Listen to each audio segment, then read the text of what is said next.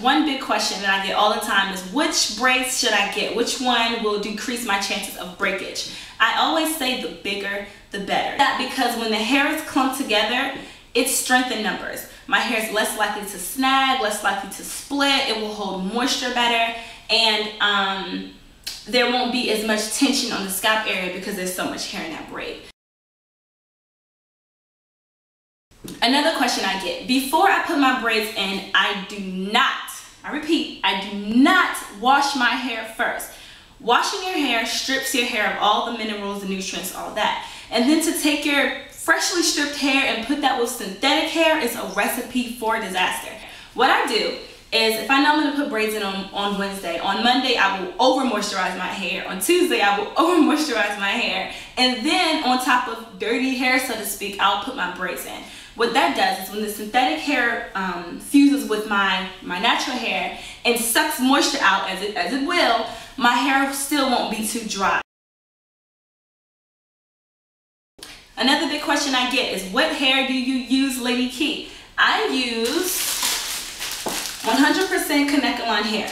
Before I put this style in, I had actually purchased 3 packs of Marley braid, and I tried to use it, but that hair was so dry. I mean, I can just feel it just sucking the moisture out of my hair shaft, and I don't play that when it comes to moisturizing my hair.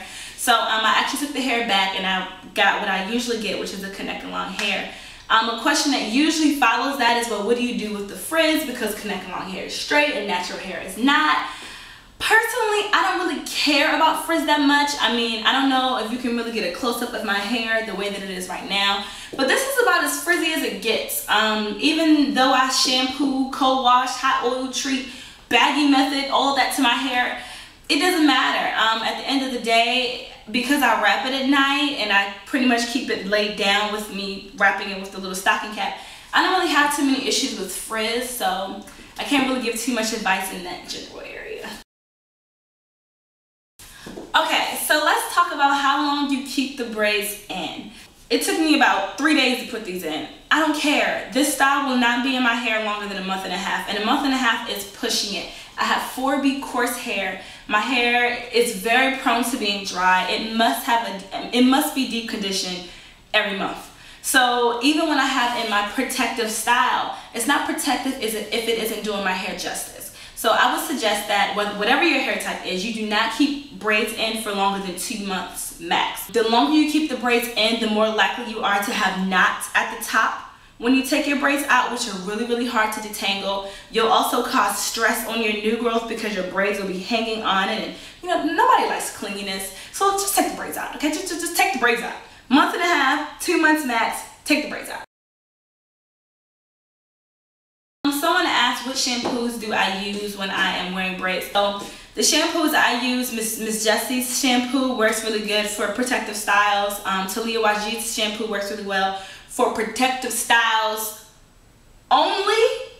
From what I've used, I have used a shampoo on my afro hair. It was disastrous, but on protective styles it does work well, so I use that. And then of course I'll use Pantene, but I mean, like I said, I don't really shampoo that much anyway. I pretty much just use the Suave conditioner. So okay, and the last question is, how do you take the braids out without breaking your hair off?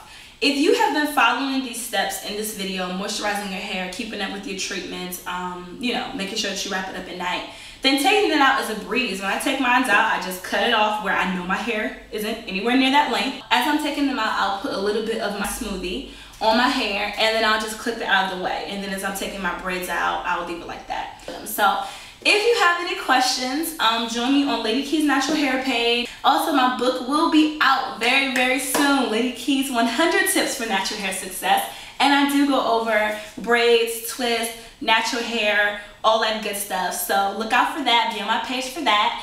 And if you are a fan on my natural hair page, I would encourage you to also join my new page, Lady Key's Products and Services. And on there you can ask me all the questions you want about the launch of my product line and about my upcoming book. So I hope you all enjoyed the video, and I will see you all next week.